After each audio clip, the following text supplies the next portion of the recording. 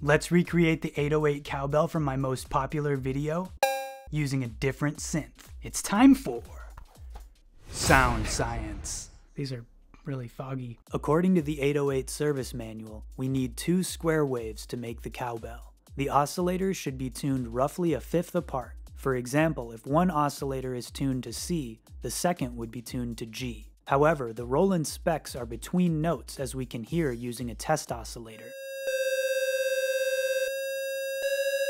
So for this example, let's use C. Now we'll tune the second oscillator up by about 700 cents. Next, let's engage the low-cut filter and set up our envelope to have a short decay.